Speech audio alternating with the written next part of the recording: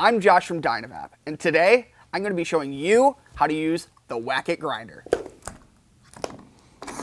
The Wakit is one of the easiest and most fun grinders you can use. I'm going to be demonstrating with some chips to show you how to use it. Take your Wakit Grinder, place it over the top of your chips. Simply pulse. We recommend pulsing because it's going to give you more control over the grind consistency. And that is how to use the Wakit Grinder.